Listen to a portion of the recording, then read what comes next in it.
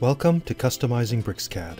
My name is Ralph Grabowski, and it's my pleasure to show you how to make BricsCAD work the way you work.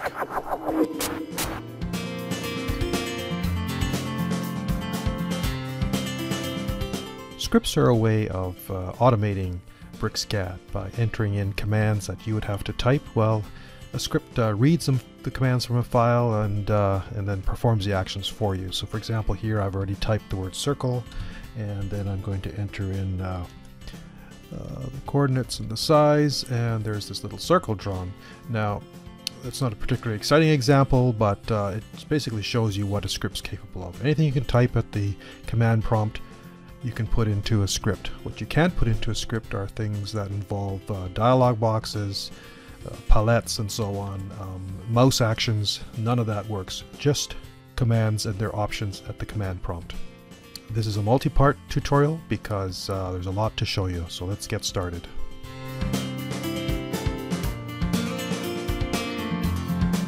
BricsCAD provides a tool for recording scripts, and you'll find them under the Tools menu.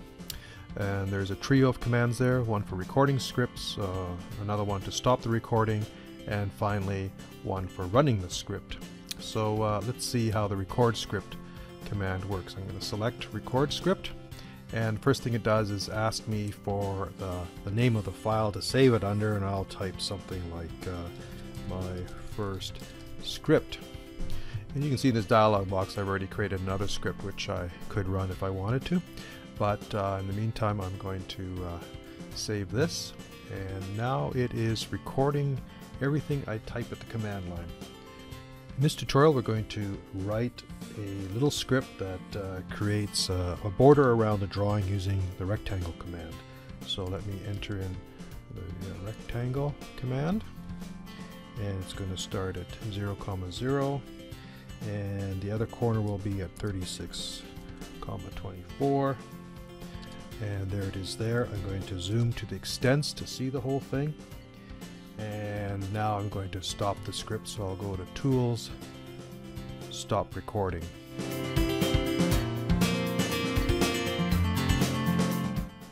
To show how the script works when it runs, I'm going to start a new drawing and then open up that script file with the run script command. So there, I've selected it. There's my first script. Open, and fasten, you can say Johnny be good. The rectangle is in place and it's been zoomed to extents. So there you can see just how powerful a script can be to automate your drawings.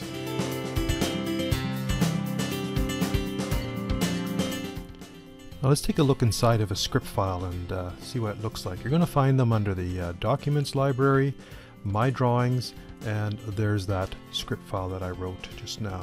So I'm going to drag it into Notepad here and have a look, and you can see that it consists of exactly what I typed it at the command prompt. There's rectang that I typed, and then there's the coordinates of the rectangle I typed. This Z there, well, that's the alias for zoom, and all I had typed was the Z, not the actual zoom command.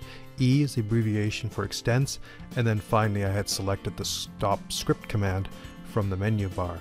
So you could see how it's possible to now go into the script file, edit it to perform other functions. I'm not going to do it right now, but let's take a look at this other script I wrote earlier, and it draws an A-size vertical boundary. So there you can see again the abbreviation for the rectangle command, the coordinates for an A-size piece of paper, and then stopping the script again. Remember to only use something like Notepad to edit, because a word processor will insert its own formatting codes and BricsCAD won't understand those, so just Notepad. I trust you enjoyed learning how to make BricsCAD work the way you work.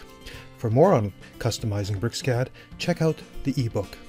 Download the free trial version of BricsCAD at www.bricsys.com and check it out for yourself.